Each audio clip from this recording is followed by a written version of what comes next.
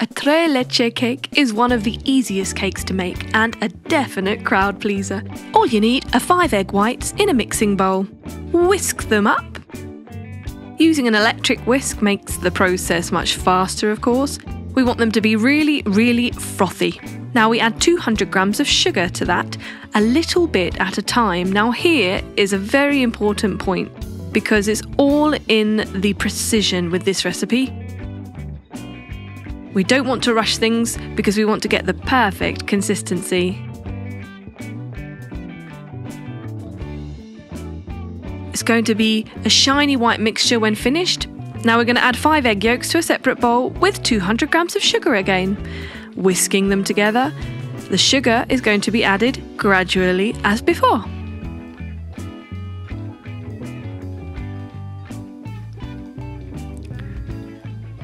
Once you have your light yellow coloured shiny mixture, you're going to add 150 millilitres of milk. Whisk that up. Now we're going to sieve in 280 grams of cake flour with 3 teaspoons of baking powder. We want to remove any lumps. Again, it's all in the precision. Whisk that together.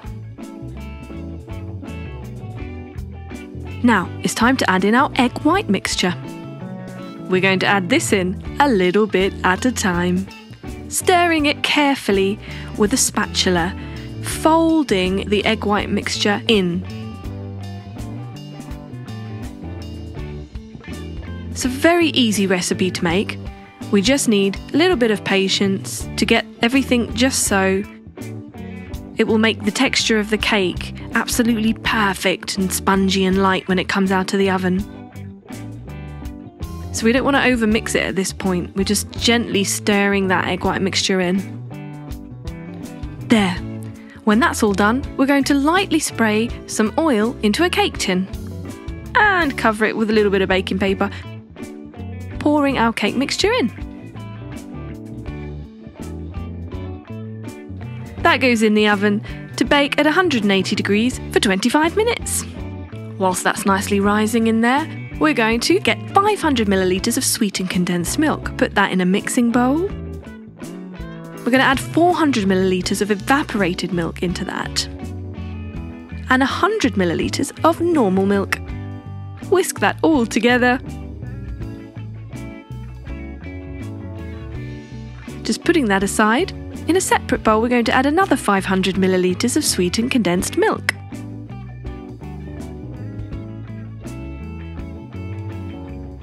That is going to go in the microwave 5 times for 2 minutes each time, till it becomes a sort of caramelised brown colour. Now our cake comes out of the oven, and we're going to make lots of little holes in it with a fork.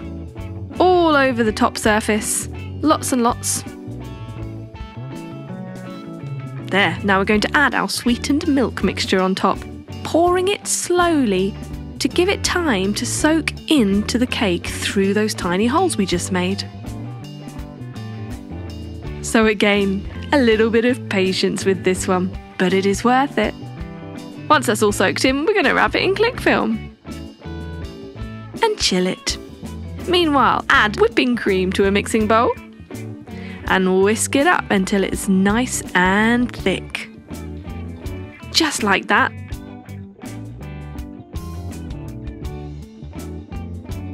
Now we can take our cake out of the fridge and add the whipping cream on top, spreading it out evenly. And also around the sides of the cake. We can use a spatula or even a plastic sheet to just smooth it out for a beautiful presentation. Now our dulce de leche we made earlier, which was our caramelised sweetened condensed milk, is going to be put in a piping bag, and we're going to pipe a zigzag pattern on top.